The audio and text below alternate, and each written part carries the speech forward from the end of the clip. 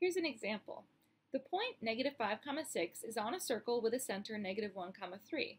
Write the standard equation of the circle. All right, so the equation we're going to use is x minus h squared plus y minus k squared equals r squared. All right, so what we're going to have to we have a point that's on the circle, and we have the center of the circle here. So this is h, and this is k. So let's plug that in. We have x, here I'll do it in blue. We have x minus -1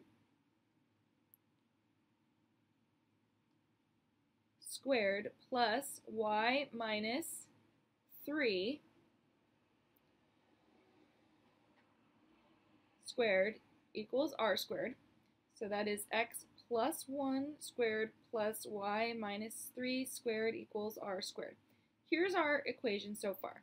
Now we're going to use this point here in order to solve for r squared. So we'll plug in this x and that y into here to solve for r.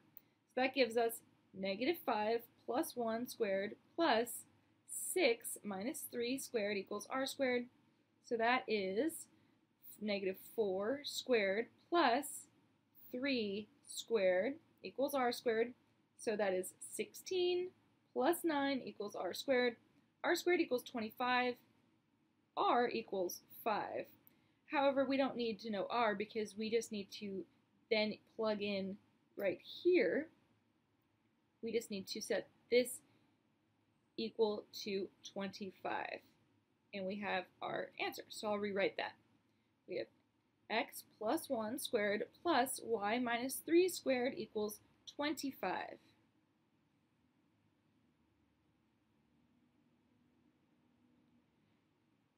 So another way to have done this is to first solve for the radius, and then substitute the center and radius into the standard equation.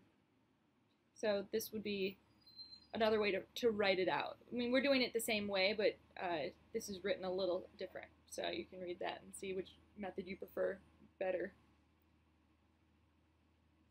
But in the end, we get x plus 1 squared plus y minus 3 squared equals 25. The equation of a circle is x minus 4 squared plus y plus 2 squared equals 36. Graph the circle in the coordinate plane. All right, so let's use this to figure out what the center is. So we have h and k. H is going to be 4 and k is -2. And the radius squared equals 36. Therefore, the radius is 6. So we have our point at 4, -2.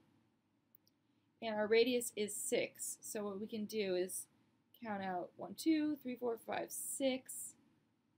1, 2, 3, 4, 5, 6. 1, 2, 3, 4, 5, 6.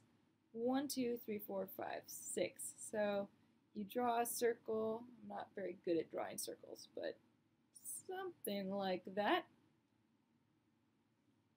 And here is our solution. A much prettier circle than the one that I just drew.